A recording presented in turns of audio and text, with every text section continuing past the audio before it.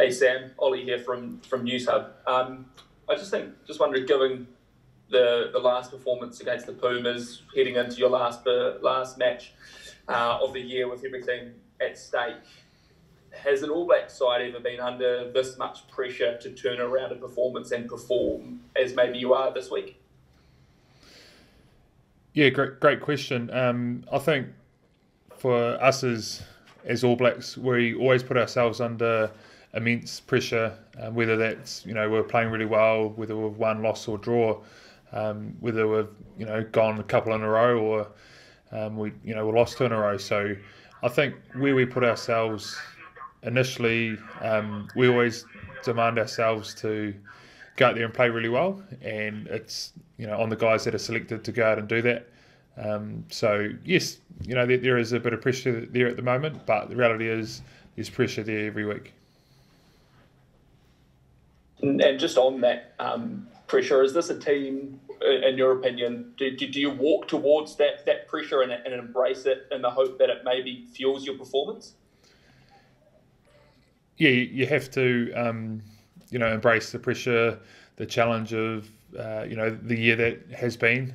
We all know the challenges that rugby and the world have had in general. So it's a pretty cool thing to know that we can have an opportunity to go out there and make a difference, whether that's us just putting a smile on people's faces because we're playing rugby, or whether it's us playing attractive rugby that hopefully our fans enjoy. Patrick, given the nature of the loss last weekend to the Pumas, their first win over you guys, do you feel like the pressure is heightened this week?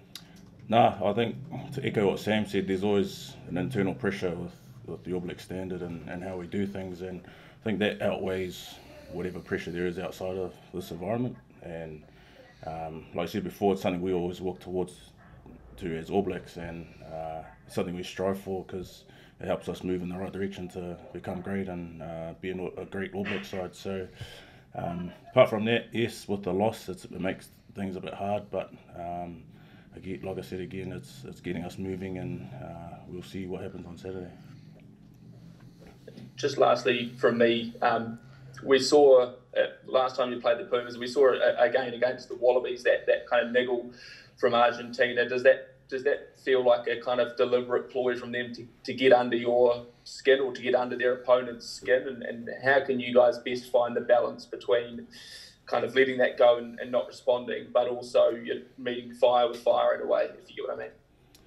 I think as All Blacks, against any squad, there's always going to be that sort of niggle.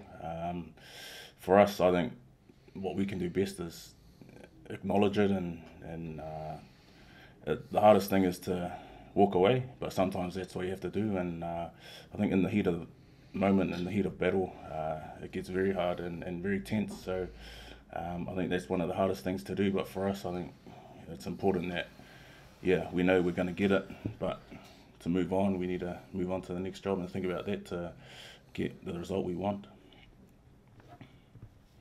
Hey guys, just in terms of having to wait 2 weeks for another match, what's that been like? Normally you'd have another crack the following week. Can you push aside that frustration, or do you look to sort of harness that hurt? How do you go about that?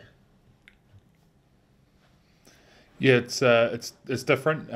Normally, as international rugby players, you kind of play a couple of games.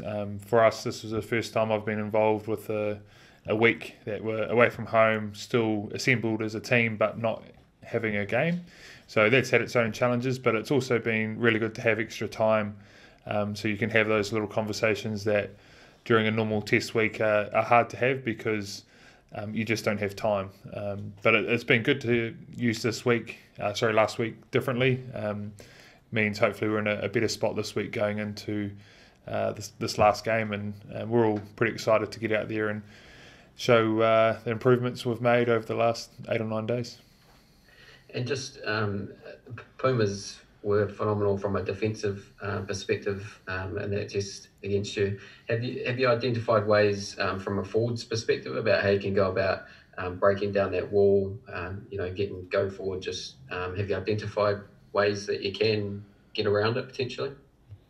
Yeah, I know individually I've got a few things that I want to work on. So with my ball carry and staying alive in that, and then actually getting off the line in defence and making some good chop tackles. I know everyone else will have their little work-ons that they want to get through in the game to negate how they defend and how they carry hard. So I think personally, just speaking from my experience, in terms of the intensity, I need to bring that and sort of match it and go over what they bring, because we all saw how they brought it last time we played, and I think that played into their hands very well.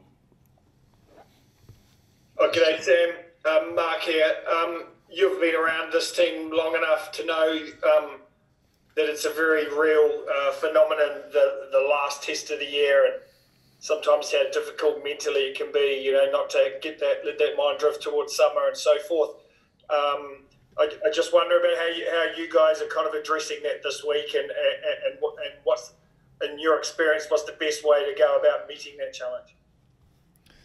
Yeah, it is a very real challenge for us, being away for a few weeks, but it's been, a couple of hard weeks, but it's actually been enjoyable. I know I've got to meet a few of the new boys, get to know them a lot better, even some of the guys I've known for a long time, just to really understand what makes them tick. And I think that's where we've got to use that to work out if someone is probably drifting towards, a week's time, 2 weeks' time, and just pull them back to where they need to be right now. So for myself, Paddy's the same. It's actually, we're in this meeting, concentrate on that meeting, and then go to the next thing after that, not worrying about something that's, 4 or 5 days down the track. And it's really easy as a rugby player to have that now focus, not worrying about everything else. So that's what I'm trying to do. That's what the team's trying to do as well, and I think the boys are doing a pretty good job at the moment.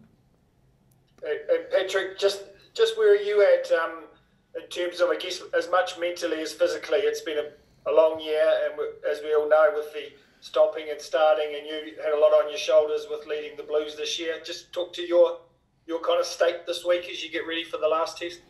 I think like anything else that's been thrown at us this year, just got to keep rolling with the punches. Sam said it, we focus on the now, and if we focus on something else further down the track, that's when we start to get cluttered, and it's when performance goes out the window. So like this year, keep going forward, and I suppose for us it's about finishing off a tough year for everybody, and look, we're looking forward to what Saturday brings, as it's our last game of the year, and I think most of us, if not all of us, are anxious to get on the field and do the job. Sam Elliott from News Talk here. You were part of that team that lost in 2011 twice in a row, albeit with different circumstances. But is there anything you can take out of the way you responded when you did go into that World Cup? Yeah, a little bit different scenario. We left a whole lot of players at home when we went to Port Elizabeth and played South Africa, then named a World Cup squad.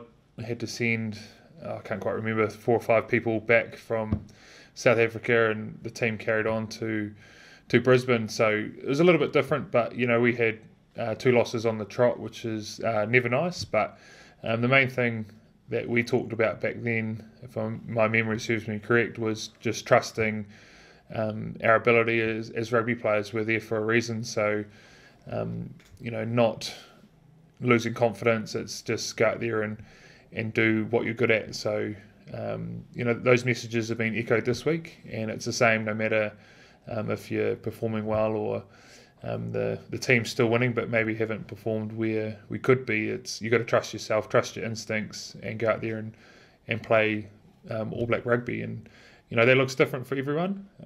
So what that looks like for a fullback versus a prop is totally different, and there's no point them trying to do the same thing, because their job out there is completely different, and we need them to do their job first. This is a question for either of you. Did you watch the game on the weekend? And I guess the draw was a pretty good result in terms of keeping alive your chances of claiming another piece of silverware. Yep, I watched bits of it.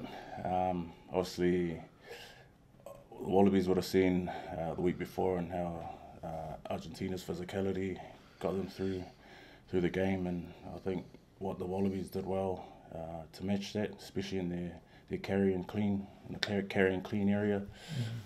They managed to get some good line-out ball, and I think there was chances aplenty for everyone to get over the line. I think for us, we don't really focus on that game as much as we would ourselves. We won't focus on that much as we are now focusing on ourselves heading into test game. I mean, we'd do the odd review on the Argentina line-out, but I think for us it's more what we can do this week to have a good performance and one that we can be proud of. And your coach came in for quite a lot of criticism after that loss. What did you guys make of that? And is there any kind of sense that perhaps you owe him to have a good result as much as for yourself? Yeah, definitely. I think the coach he's always the face of the squad, and he's always going to be in the firing line. And I think for us, if we lose 2 in a row, the coach is always going to get the blame. For us, yeah, you said it. It's on us to get a result and perform well, so that when he is in the firing line, it's good stuff from a good win. But it is what it is in this day and age, and you're going to get a lot of haters, as we call it. But yeah, we just move on. Hey, Sam, I just wonder what you make of the criticism directed towards Ian and Sam Cane as captain. For myself, I had a really good learning early on in my career, and playing in the 11 World Cup. It was a time where we hadn't won a World Cup for 24 years or whatever it was. I can't quite remember, but our media manager Joe Locke and Joe Malcolm got in front of the team and said, look, there's going to be a lot of criticism, good, bad, in the media, so if you don't want to read it, don't want to hear what people were saying, just don't read it. So for myself, I read and look at very little media stuff, social media stuff, because for me as a younger player, I used to read all that and it used to get me up and down. So how people were commenting on your individual performance or the team performance, I was buying into that, where some games I thought I had a really good game and then someone would say that I had a shocker. So and also vice versa, you go out there and you wouldn't be happy with your performance and someone would be saying you had an awesome game. So it's people's opinions. People are allowed to have their opinions, and I think that's great. That's what makes New Zealand so passionate about rugby and sport in general. So it's cool, everyone's got an opinion, but for me, I try not to read it. Hey Sam, you were part of that Super Rugby, the Crusaders side who beat the Juarez in the final last year, and you guys probably really adapted well to that sort of Argentinian style of defence. Have you been able to bring anything from that match and what you guys did that maybe the All Blacks didn't do last week that might help you going into this week, or what happened differently then that helped, do you think? Yeah, totally different teams. Super Rugby versus international. Everyone will always go up a level internationally because they've got their nation's colours on. So it's an easy comparison, but at the same time, it's also a pretty hard thing to compare. But the things that we're working on are things that we know will hopefully put them under pressure and relieve pressure on us. So I'm not going to give you everything, but we're always looking at games that have played in the past and how teams have been successful. But the thing is that Paddy talked around is we've got to worry about ourselves first of all, and that's what we're going to do early on in the week, and then later in the week I'm sure there'll be time to look at what they're doing a bit more and how we can put pressure on them. Just a question for Sam. Sam seems like a long time ago, but after the last test you played, Ian Foster said the leadership group would get together and have a good chat. Was there a fair bit of soul searching in the discussion you had, and just how you support your captain Sam Cane and the leadership on the field? Can you give us some insight into what that was like? Yeah, we've had a couple of good catch-ups as a leadership group, obviously with just players, but also with management there. It kind of goes back to the point I said before. We've just got to trust our ability. I think we're nailing some things really well, but there's always things to work on as well. So we've just got to trust our ability on field as rugby players, as leaders. But the beauty about this team is you don't need to be in the leadership group to lead. Paddy, for example, is not in the leadership group, but the way he leads is something that a lot of people jump on and really enjoy. His leadership style. So it's actually a whole team collective thing. Go out there, play well, and that's probably the best way to lead. So that's what we're looking to do this week is play well first of all. Just one last question. Pablo Matera, he just seems such a talismanic sort of character for Argentina, just through his actions and even the way he talks to referees and his players. Do you talk much about him specifically, that if you can try and shut him down, then you might negate what Argentina bring? Yeah, we always talk around, key players for the opposition teams, no matter who we're playing, and you're right. They all look to him as their leader, and he's a very good player, and he's shown that over the last couple of years. He seems to be getting better and better out there on the field. But the reality is, there's 15 guys out there. If you spend all your time trying to worry about one, the other people are good enough to punish you. So you've got to be aware of it, but you can't put all your eggs in that one basket. Thanks, Richard. We might take a couple more questions and then wrap up. If anyone's got any last burning questions. Is there any sense? Sorry, carry on. Thank you very much. Patrick, Sam, here is Iñaki Oseneche from ESPN Argentina. How are you? This question is for both of you. Which is the most dangerous aspect of the game from the Pumas, and who is the most dangerous player? Well, I think with any team, they have their strengths and weaknesses. But I think Argentina have a strong set piece. There's some big ball carriers in the forwards and some pretty fast backs who can finish anything off pretty well. And I think for us, again, we focus on ourselves, focus on what we can bring. I know as a forward pack, we want to bring some physicality and match what they brought to us last time. So you can't pinpoint any one thing that sets them apart from us, but we know that, big forward pack and fast backs. Yeah, for myself, just echoing Paddy's words, obviously both of us being tight forwards, we're going to nail our scrum, our line out and our maul, and as long as we can have a good night there, it negates what they're trying to do, because if you give them a sniff, they'll punish you there because of it, and normally leads to penalties. And Nick Sanchez has got a great boot on him, and he'll kick points and put us as a team under pressure. So it's something that we've got to make sure we negate. Thanks, Inaki. Liam, do you have a last couple of questions, do you, mate? Yeah, just one more if it's all right. Is there any sense at the moment that it's better or easier to play without the ball than it is with it, with some of the defences you're facing and penalties and all these sorts of things? Is there any sense that that's the way the game's going at the moment? A little bit. I think each year you come across teams, everyone's improving, everyone's getting bigger, faster and stronger, and I think with game plans now, I think most teams are pretty keen to back their defence to win games, and I think when you have that sort of mindset, you are going to have games which are decided on defence and having good D. But I think, like anything, you want to score points. That's what rugby's about. You got to attack, and it's quite hard to say that each game's going to come down to a defensive moment. But I think Sam will allude more on that. No, you nailed it, mate. Probably the only thing I'd add to that is some teams suit that style.